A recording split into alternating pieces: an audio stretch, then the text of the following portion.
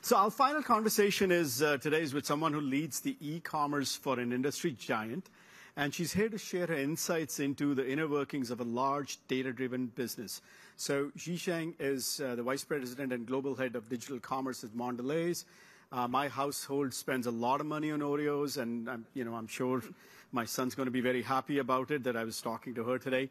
So to start off with, please tell us about your role at the company, your background, and what you're currently responsible for. Yeah, for sure.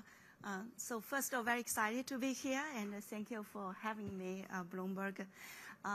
My role is, as mentioned, I lead global e-commerce at Mondelēz. Yes, we are the Oreo maker and also Ritz Cracker and Cadbury chocolate, a lot of amazing, iconic brands around the world.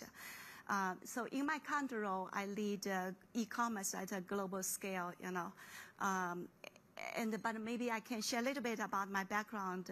I spent over 20 years in digital marketing and e-commerce in various CPG companies, including like Hershey, Campbell Soup, a lot of food companies, right? But also Philips North America as well. And in my roles, I think I've witnessed and also actively contributed to the remarkable evolution of digital media and the e-commerce in business. But at the core of that evolution, it is really the data. The data, the ever-growing significance of data that drive decisions in the business world. So in my current role, as I lead e-commerce business, I am also deeply involved in integrating data analytics in every aspect of e-commerce business. So happy to be here again, to share some perspective how we use data in our CPG world, the consumer goods world. Yeah. That's great. So you're back in Hershey's also. So collectively, it's responsible for a lot of my weight gain. So how are things different in the U.S. versus some other parts of the world when it comes to these businesses? For e-commerce specifically. Yeah. Okay, sure. I think to share that maybe a little bit first, the different models of e-commerce, it's actually very vastly different as well. For example, when we talk about e-commerce, we always think about Amazon, right? You order something, get shipped to your home in one-day delivery, but it's a home shipment. It needed to be shelf life stable, shipping friendly. So that is one fulfillment model, home shipment. Then in the food space, it became much more complicated because it's perishable. How can you ship like ice cream? Maybe, the one thing they delivered in the last couple of years is called last mile delivery. So you order something, get it in 15 minutes. So that is another model that's delivered to your home. Or you schedule an appointment with get a grocery delivered to your home via Instacart in US, for example, right? But the most common one, which actually invented in Europe, not US, is called a click and collect. You order online, pick up in the store, which is the majority of e-commerce business. So answer to your question, in US now, the click and collect is a very mature model now. If you go to Walmart, you go to Target, you do have the click and collect choice. You still need to pick up yourself, but you can order and someone pack it for you. Then the Amazon one, then the Instacart one I mentioned. But you go to Europe or you go to Australia, the whole model is pretty much click and collect because those markets dominated by we call it omni-channel customer or retailer. Think about I don't know if anyone come from Australia, like the two dominant retailers over there is Woolworths and Coles. So 99% of the business is done in a click and collect model, right? Wow. Yeah. I personally, I grew up in China, so I spent the last more than 20 years in US now. China is very dynamic e-com market, right? And some of this e-commerce model is actually now started to invent it in China, like social commerce, TikTok in China. The live streaming, the social commerce is loud and live over there. A couple years ago, we say it's Alibaba's Tmall or JD.com. Those are dominant 80% business happening in those two platforms. they are losing traffic to a platform like TikTok, which is Douyin in Chinese, right? Or the live streaming. So it's vastly different. And if you go to India, so it's also another different model. It's a lot of last mile delivery. If you go to Latin America, Brazil, it's also last mile, but also digitizing the traditional trades through different platforms.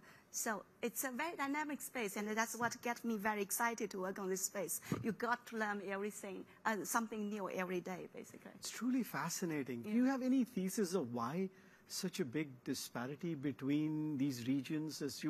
Anything you can give us an insight on? Yeah, I think three things. One is I mentioned is the retailer dynamics are very different. In France or UK, you have those very multi-channel, omni-channel retailers who dominate space. So that's why the click and collect is so live over there. And the shopper behavior is another thing, right? Shopper behavior is the consumers who are using, like Chinese consumer, for example, they are very into e-commerce buying, so e-commerce penetration in China is the highest around the world. That's another thing. But so shopper is another area. So retailer is one, and then technology or infrastructure maturity. Some of the markets have more established like fulfillment model to enable the e-commerce. So those are kind of the three factors: retailers' readiness, shopper behavior, as well as infrastructure or technology. Yeah. Well, let's jump to data, because that's an area where we've seen so much of change over the last several years. Yeah. How do how's data being used in the world of CPG to drive business decisions? Yeah, for sure. I think, first of all, data in CPG companies play a pivotal role in almost every aspect of business. But maybe I can share 4 key areas how CPGs use data. The first one is marketing. Right. So we do read a lot of tons of data about our shoppers, because we need to understand the shopper mission, the purchase pattern, and also the shopper behavior. Right. So this way those insights feed into tailored marketing campaigns or optimize the pricing strategy and also operation as well. So that's marketing. The other area related is new product development, right? So because as CPG company, we need to understand our consumer, what they want. So this market trend and the consumer needs, ever evolving consumer demand is so important for us to know, and we read a lot of data for that.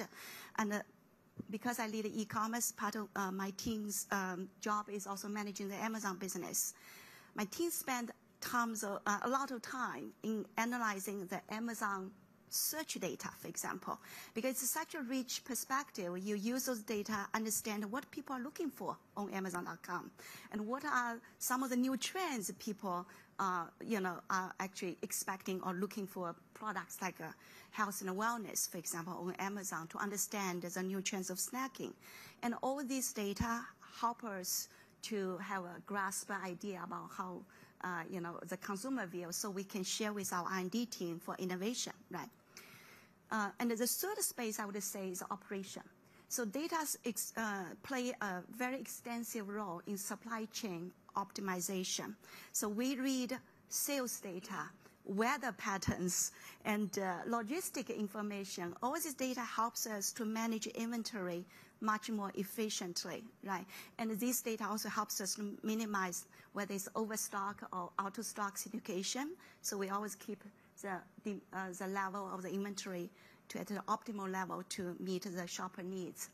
And lastly, in my own world, the e-commerce, we use a lot of data to provide a more pleasant shopping experience, from the personalized website content all the way to recommended products. So all this helping to provide a more seamless shopping journey, basically. So those are kind of the 4 areas I can share. Apparently, every other areas are retail execution, use a lot of data, and technology for sure, right? So, but I'll just...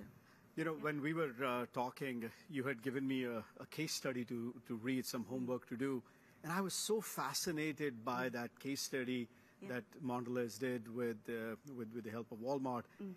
I had to listen to it twice just to get the gist of it, and I never understood I never thought that the cookie business or the cracker business is going to be so complicated. I would love for you to tell that story to everybody as to how you have used data to get more insights, with Walmart.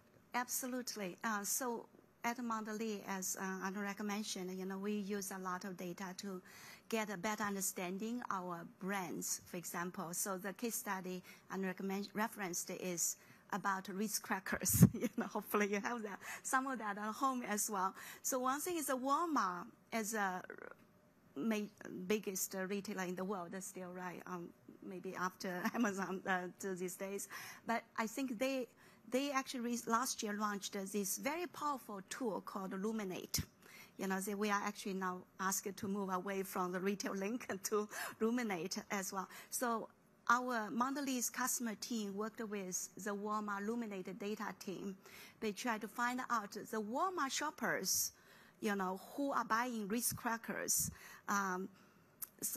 Try to get a better understanding, first why they buy them, buy Ritz crackers, and how they consume them, and what type of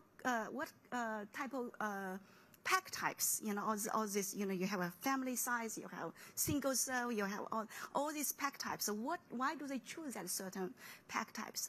So with the Walmart Illuminated data, we get a very good understanding.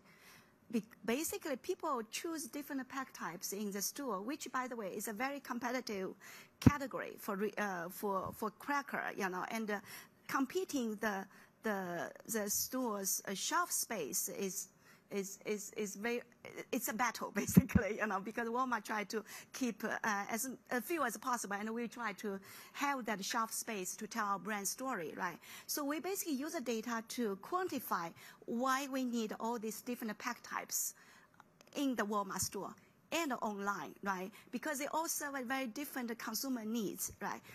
So we also learned, consumer using Ritz crackers not just for the snacking piece. They also use for at-home entertainment especially during holiday, right? And some of these very neat insights we uncovered, like people actually love crushing Ritz crackers, right? Mix it with like the butter, the cheese, so they can create this crunchy topping when they make casserole. So these are all very insightful needs and can spark a lot of Ritz cracker related recipes. So we had a lot of fun with that for sure. Yeah, I had a lot of fun. I had to listen twice. I'm like, wow, I was going to go back and look at it. So now moving from data to Gen AI, how are you using it in the company, and where do you think, it's going to go at the projects you're working on? Yeah, absolutely. So first of all, for CPG companies, Gen AI, we are just starting testing the water a little bit, I say. But however, Mondelēz definitely we are at the forefront of that innovation. Actually, 2 weeks ago at the CAGNY event in Florida, our CEO Dirk and the CFO Luca shared 2 slides, which is, a big deal for us, right? About generative AI, how we at Mondelēz generative AI for marketing, right? So we are certainly find it's a very promising space to be in.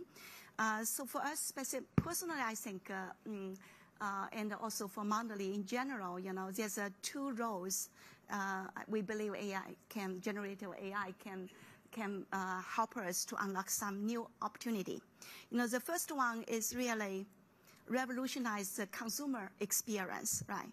Now think about it, imagine the AI system can generate, your personalized product recommendation, marketing copy, but also potentially, the packaging, packaging design, which is really based on your each individual's preference or your taste, right? So that mass customization is going to be really revolutionize the experience because it can help us to drive more engaged consumer or shopper, but also enhance brand loyalty as well, right? But of course, at this stage of AI, we still need a human intervention, I believe, to vet the AI outputs, So that is one area we see. But the other space, and we actually have a case study I can share as well, is about content.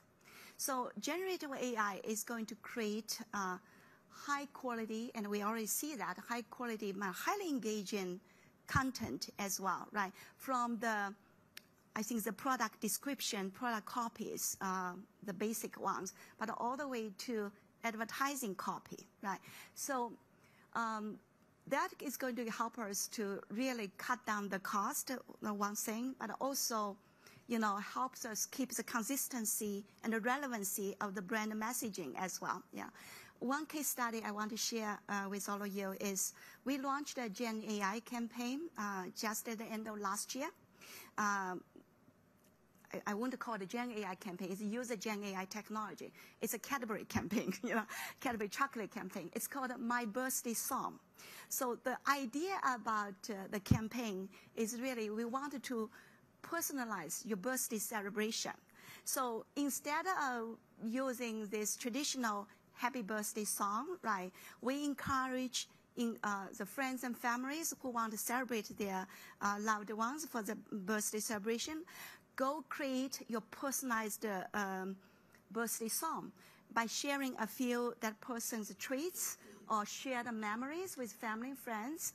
Then utilize the generative AI tool to create AI-generated lyrics, music, and vocals for your personalized birthday song. So that is a cool idea. It really celebrates the uniqueness of you, being the birthday person, and with some really fun feature. But it's also actually cost effective as well, you put it that way, and speaks to the brand personality, because Cadbury is all about big moments of generosity to celebration as well, So that's a good example. But in a nutshell, yeah, we are very excited about this space, and we are definitely leaning in. Yeah.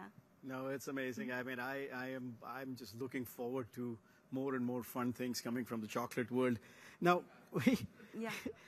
when you look at a lot of people who work with you, and that's the question we asked our expert at Allstate also. This is an area where the skill set is not even, we don't know how things are changing at such a fast pace. How do you keep up with it, and how do you make sure your staff has it? Yeah, for sure. So first of all, I think that's kind of my personal philosophy, but we also advocate in the company as well, in the world, we are in, and in the future generation is that being a lifelong learner is a mandatory thing, basically, right? It's a it's just that's the way it needs to be in the world you are living in. So have that learning mindset is very important. At Mondelēz, I think the company as a company we do a good job in terms of upskilling our workforce. So for example, my team, I run e-commerce business for the company, but not everybody knows how e-commerce works. People are very good selling, selling snacks to the physical store, but not everyone has a knowledge about operating e-com business. So for example, we actually launched a enterprise-wide upskilling initiative to teach everybody the basics of e-commerce 101. And we keep refreshing the course as well. In the meantime, in order to make this course more accessible to everybody, we have all different formats of those upskilling initiatives. For example, we have podcasts, we have 3 minutes video, we have, and webinars. So that's a major initiative we do at Mondelēz to upskill our employees, in this new world where there's e-commerce. Everybody needs to know how to run the e-com business, right? Because it's not just the e-com team's role. Supply chain needs to know how to put the goods in the e-commerce shelf as well, right?